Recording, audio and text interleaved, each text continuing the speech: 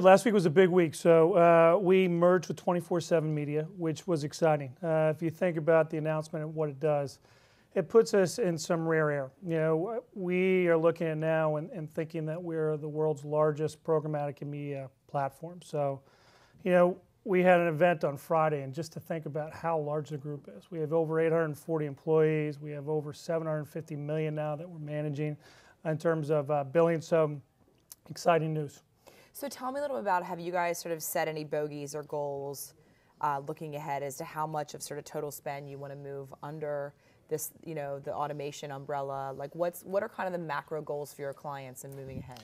I think it goes back to what you were thinking about before, which every client has a different initiative. You know, when you look at programmatic or audience buying, the thought there is you can't just classify it in one bucket. You can't simply say it's all going to be branding, or it's all going to be direct response. It relates back to the inventory, number one. And if we think about the content and the relationships that we're working with, when you think about video and you think about sight, sound, and motion, a large branding initiative is going to require different needs than a DR initiative. So overall spend level is not something we think about. It's more thinking about the client's objectives and what their needs are, and then trying to steer our efforts to create a one-to-one conversation with the client.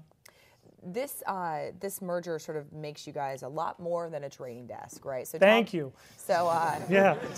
Tell me a little bit about that. I mean, you've got 240 engineers, you've got a tech platform. Like, just talk me through the sort of tentpoles. You know, it's funny. Our business changes so rapidly, and I understand why people like to put companies like ours in a bucket. And if you think about trading desk, there's a reason that trading desk as a function is important, because if you think about working within the DSP, it's essentially what a trading desk does.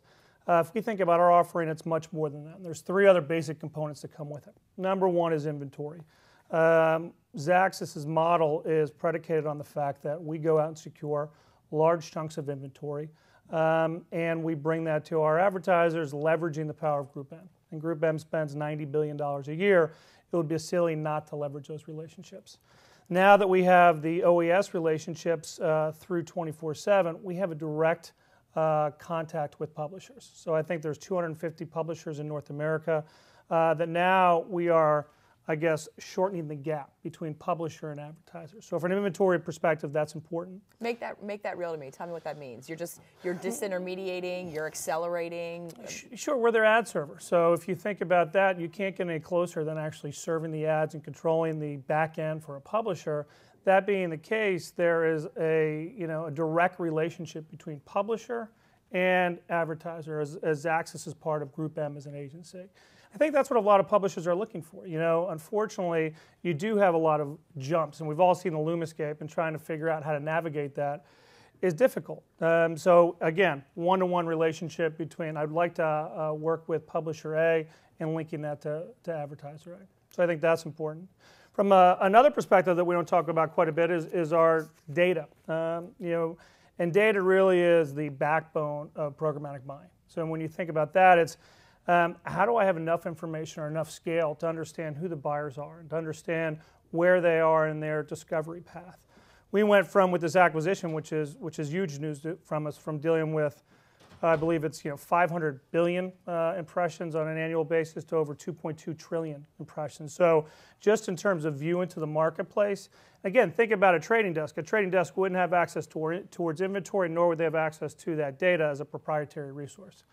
And the last thing that I would add there is we have, just in the US alone, 60 analysts. So you talked about cross-channel attribution. You think about attribution models.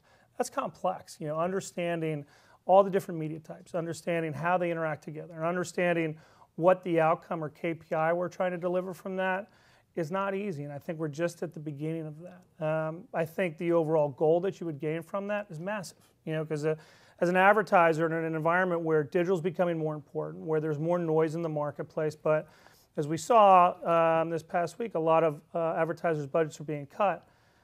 Bringing efficiency to that. Not just efficiency from a price point, but efficiency in message is extremely important. I think cross-channel attributions are a way to be able to do that. But tell me about your client engagements. I mean, so you got two sides to this, right? You're doing the media buying. Mm-hmm. So are you quite often compensated based on performance, or what's that emerging model look like, right? Because it's in a state of flux right now. And Sure. Then you've got the technology services, the serving fees, the SaaS business models. Like, you know, it sounds like you've got a couple different touch points with an actual brand, but if you focus on the media acquisition, where is that today and where's that going to be in 24 months, say, do you think? Yeah, I think if you look at it, I think that advertising is going to continue to evolve as we've seen it. We've probably taken, you know, in the past 4 years, as large as a jump as we've seen with programmatic buying. How we work is we're an extension of our agency partners within GroupM. So, you know, Mr. Powell, even though he was late this meeting, he's one of our best partners that we deal with. And we think that, you know, dealing with James and his team is when there is a portion of the buy that comes up that is audience driven by nature, we want to be able to provide the tools back to both James and his team to give them a programmatic landscape that includes display, that includes video, that includes emerging markets, all those things that are tools that we want to be able to bring back to them. And again, it goes back to what the KPI is.